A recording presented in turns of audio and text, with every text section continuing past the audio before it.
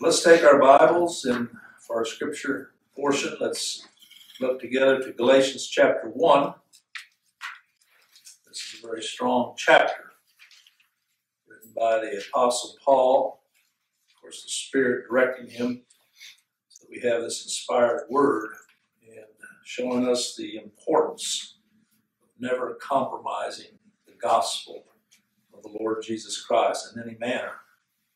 It says, Paul, an apostle, one sent is what that word means, not of men, neither by man. There's a lot of that sort of thing going on today where schools are trying to put out preachers. And in this day and age, it includes men and women. You think about the thousands that are being put through these preacher factories and people being ordained by men, hands of men laid on them to go out and to some kind of ministry. But Paul says that's not how he was an apostle. It says clearly, but by Jesus Christ. Anybody that's never been taught of Christ has no business speaking of Christ.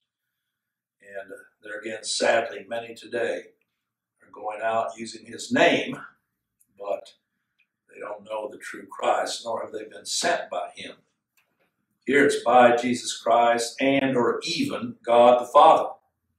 It shows us that in this matter of the gospel and the glory of Christ, it's a covenant between God the Father and God the Son.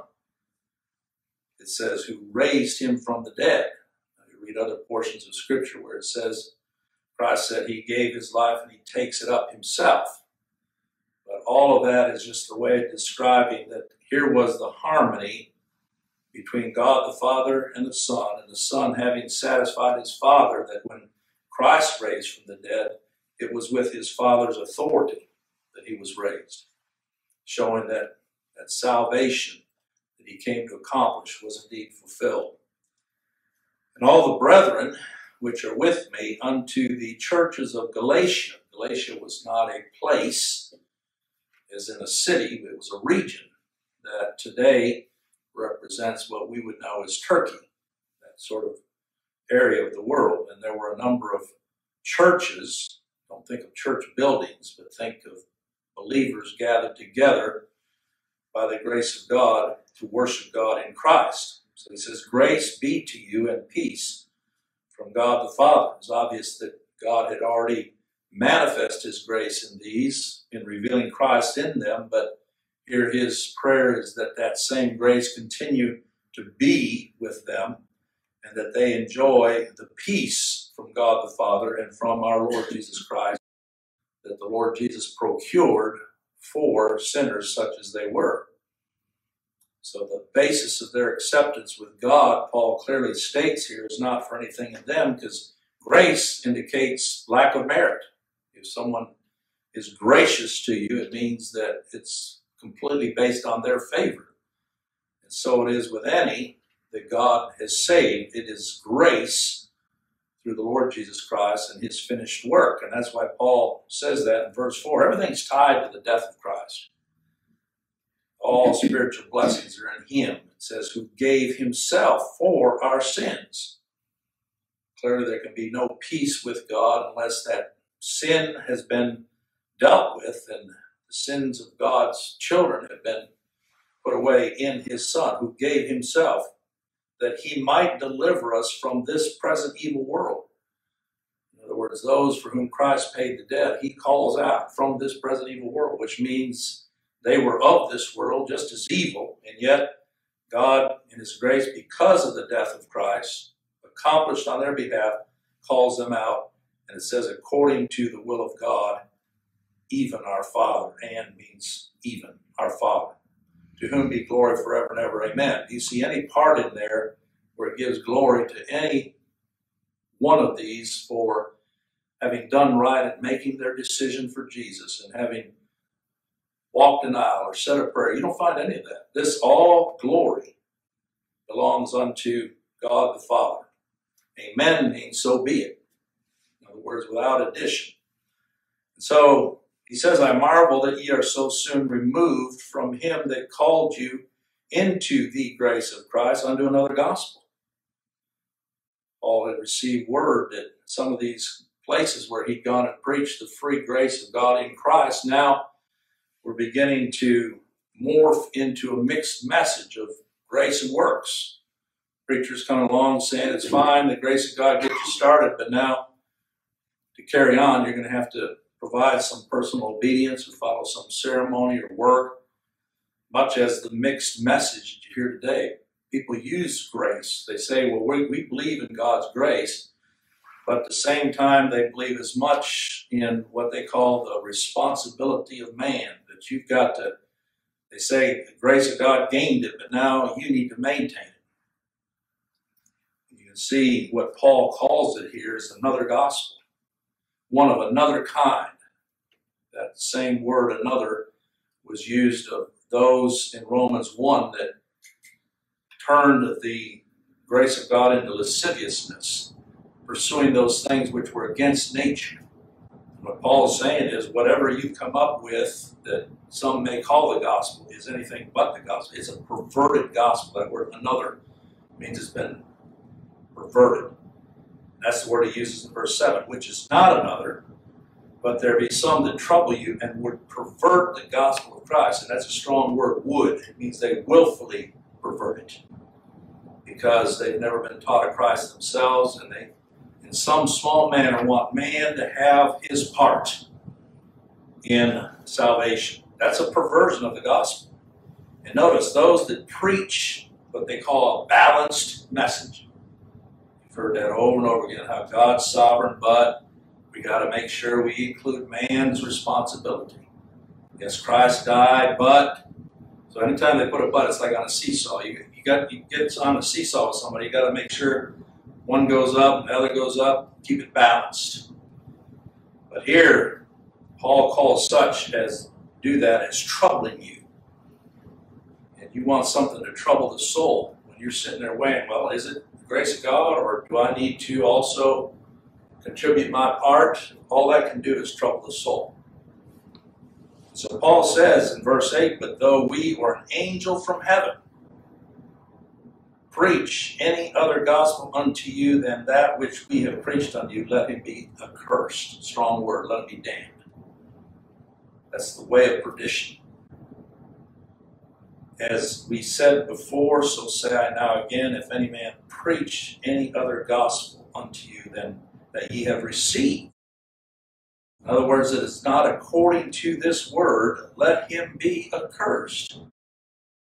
Dare not take any part of this word that gives God all the glory. Glory to his Son, the Lord Jesus Christ, as being all in salvation, and in trying to wedge in man's will, man's way, or man's works. It is a perversion, and left in that state, such a one will be damned, be accursed. He says, for do I now persuade men or God? Some will look at that and say, well, that's being pretty tough. Paul, you're going to make a lot of enemies, so be it. Am I to persuade men or God? Or do I seek to please men? I'll tell you this, if in any way a preacher is caught up with the thought of having to please men, no matter what kind of knowledge he has of the truth of God in Christ and salvation by him alone, if he is moved by men, either their smiles or their frowns, their favor or their frowns, he can't preach the gospel. He said, for if I yet pleased men. The way he puts it there was a time when he sought to please men by bolstering up some sort of self-righteousness that he thought he had. He said, I should not be the servant of Christ, one bowed to Christ, one entirely given to Christ and serving him alone. So he says, I certify you, brother. I certify. You get a certified letter. It means you own it. Once you sign it, I certify you, brother, that the gospel which was preached of me is not after man in any way. This is the part where when this message is preached this way, you smoke out the rats. You plug every hole, and then here come the rats out of that hole. You smoke out all those that hide behind the message of grace and the gospel. but yet inside they still think man has his part to play. He says, I certify you, brethren, that the gospel which was preached of me is not after man. For I neither received it of man, neither was I taught it, but by the revelation of Jesus Christ. That's the only way that any are going to know Christ as he's revealed the gospel, is that Christ himself has revealed himself in that sinner. He said, you heard of my conversation time past in Jews' religion. He's talking about his zeal, but not according to knowledge. How that beyond measure I persecuted the church of God and wasted it. Such was the divide that Paul saw even then, that two could not coexist. See, there's preachers today that want to get grace and works to coexist. Even Paul in his unconverted state understood that you could not marry works religion and this message of Christ. And so that's where he set out to persecute and destroy this message of grace. And I'll tell you, if any man today takes such a stand by God's grace, they're going to know the same sort of vehement hatred, because it gives no place for man other than being the recipient of God's grace. But salvation is entirely of God in the Lord Jesus Christ from beginning to end. He said, I persecuted the church of God and wasted it, and profited in the Jews' religion. Oh, how so many today profit in their religion. They write books, they go on tours, they build big, enormous shrines and places of worship. They bring glory to their own name. And he said, I profited above many my equals in mine own nation, being more exceedingly zealous of the tradition of my fathers. If he got opportunities to go around and speak, he was the #1 speaker. People wanted to hear him. He was exceedingly zealous of the traditions of his fathers. So you say, well, what made the difference? Did Paul sit down one day and start thinking, well, let me logically think through this? No. It says in verse 15, when it pleased God. Now notice, who separated me, not at the point when he believed, but who separated me from my mother's womb. That's an amazing statement right there, that even though all those years he was raised in the Jewish religion, went through the traditions, and was taught at the feet of Gamaliel, and yet all the while had been one of God's elect, separated from my mother's womb, but look, in time called me by his grace. I dare say all of us that are here today and listening to this gospel of God's grace, we weren't born believing this gospel. All sinners born in this world are born with self-will. That's the rebellion of this heart against the Holy God. They're going to try to, the word religion actually means to it comes from a French word, relier. It means to retie. So most people, when they're born, they know that there's been some kind of separation, and so they endeavor to fix that by their works and their will. Paul was in that, and so were we. But when it pleased God, when will a sinner see Christ? When it pleases God. And we know that every one that God has chosen, he will indeed call by his grace. That word call means to summon. You read some of these old writers, they like to say invite. God's inviting. And he's not, he's summoning. It's like you get a summons from the court. This is a summons from God himself to come to Christ. And that grace, this verse 16, is by the revelation of Christ, to reveal his Son, no, not just to me, but in me. People like to say, well, when was Christ revealed to you? It's like the sun shining on blind people. They know the sun's risen, but they can't see it. When will a sinner see Christ? When it pleases God to reveal his Son in him. Christ in you, the hope of glory. That's an important point to note. that I might preach him among the heathen, among the nations, among the Gentiles. Immediately, I conferred not with flesh and blood. That's a strong point, because there are people today that hear of this message, and what's the first thing they want to do? Let me go talk to my preacher about this. And I'll tell you, that preacher is going to dissuade them any way they can. They're going to speak ill of whoever preaches and exalts Christ and giving him all the glory, denouncing man's supposed free will. But Paul said, I conferred not with flesh and blood, neither went I up to Jerusalem to them which were apostles before me. He didn't even try to cozy up to the apostles, to try to get a way in with them. He said, I went into Arabia and returned again to Damascus. Then after 3 years, I went up to Jerusalem to see Peter and abode with him 15 days. But the other of the apostles saw I none, save James, the Lord's brother. So he wasn't a schmoozer. He wasn't trying to get in on the inner circle here and claim any kind of authority or right with them. He knew himself, as he says in another portion, the least of the least when it came to being an apostle. Born out of due season. So it says, now the things which I write unto you, behold, before God I lie not. This matter of preaching the gospel is vital, even more vital than what you see when they want to take a witness and put him under testimony. So they ask him to raise his right hand and swear to tell the truth, the whole truth, and nothing but the truth, so help me God. If that's so in the courts of men, how much more important here, where Paul is saying, these things that I write unto, behold, before God I lie not. There's people today calling God to witness that are blasphemers, but here Paul is calling God to witness. God is my witness. I know I'm a sinner, but in this matter I lie not. And afterwards I came into the regions of Syria and Cilicia, and was unknown by face unto the churches of Judea which were in Christ. In other words, they'd heard of Paul, but they'd never seen him. They couldn't identify him. They didn't have, like we do today, with photographs and pictures being passed around. If you see this guy, beware, he's a persecutor. No. So as he went from place to place, he was unknown by face unto the churches of Judea which are in Christ.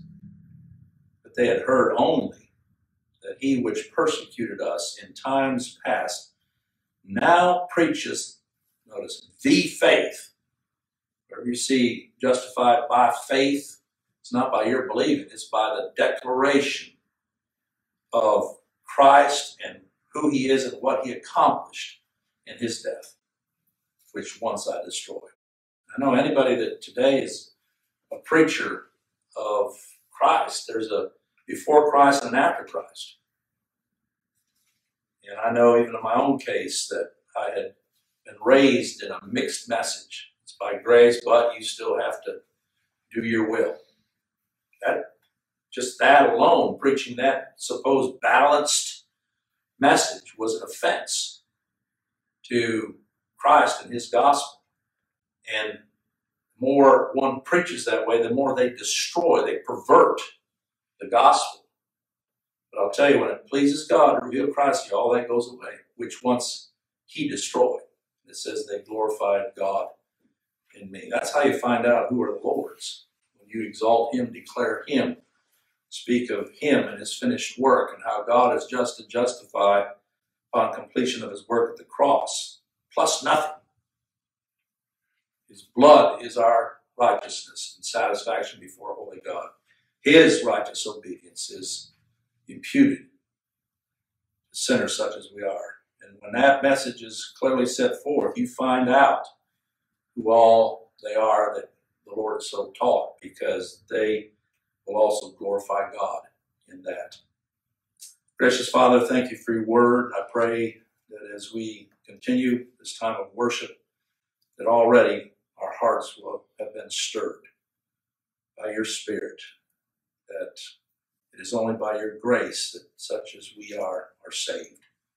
It's because you purposed it and your Son completed it, that the Spirit now is calling out all those for whom you, through your Son, accomplished this work. So I Pray for your blessing as we continue to study your word. And Lord, take our hearts and tune them by your grace to sing to your glory and praise alone. For that we give you the honor and glory. In our dear Savior's name I pray. Amen.